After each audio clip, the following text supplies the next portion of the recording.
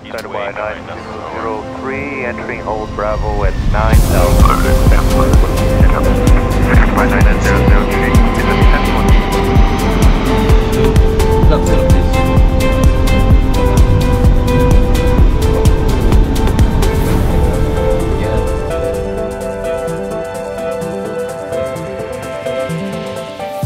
When preparing for a flight, I use FlightPulse to review data from my previous flights, focusing on key elements like safety and fuel efficiency. Then I analyze the specific route and conditions for the upcoming flight using insights and historical data available for the specific pairing.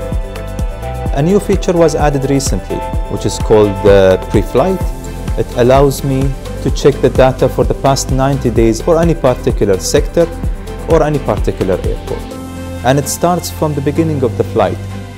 From an efficiency perspective, it provides a wide visibility of my adherence to green operating procedures.